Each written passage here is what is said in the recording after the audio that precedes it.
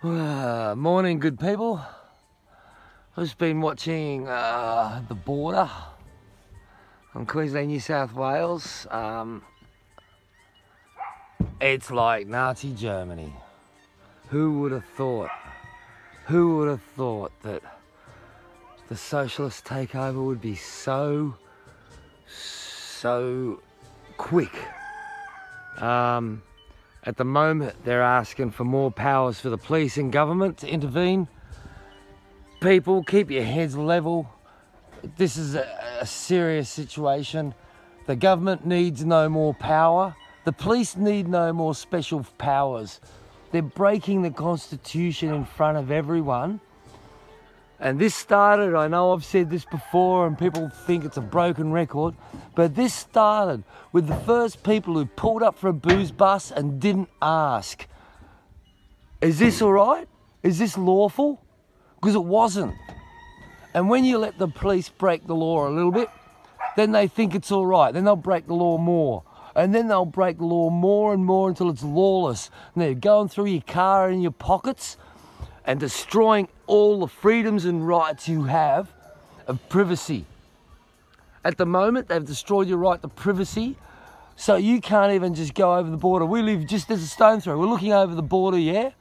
So I'm breaking the law by going through a walk through the bush this direction, yeah?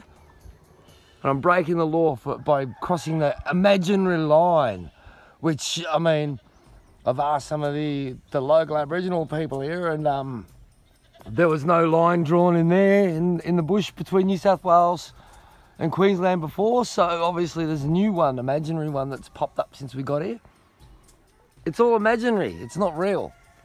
So once again, I'm appealing, like, people, do what you can, write what you can, ring, talk to who you can. Stop this. Stop this absolute travesty of justice. Think about your children. They're not going to be able to drive down the road without having a cop pull them over. Papers!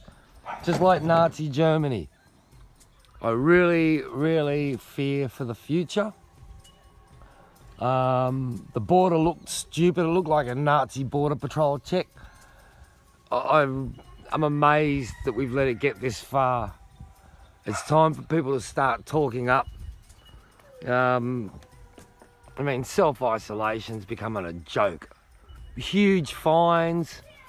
I don't think we've done the right thing. We've let it get too far. All the people who laughed at me about fighting for booze buses, have a look. Have a bloody look now. Yeah, he used to tease me because I got taken away by cops for refusing a breath test and I'm not a drinker. Well, it wasn't for that. I was trying to do it for everyone else. Okay? I mean, all the times I've been harassed over this, I've been trying to help you guys and stop stuff like this happening. If everyone started standing up, they couldn't do it. But you're all weak. I don't know what to say. Start standing up because you haven't got much time. Anyway, God bless people. Find love. Hug people. Don't forget to hug people. This fucking social distancing is going to destroy ours. And it's not social. It's physical distancing. It's not social. Social distancing is not talking to people, not communicating, which is what they want, right? Physical distancing is what it actually is, but they lie.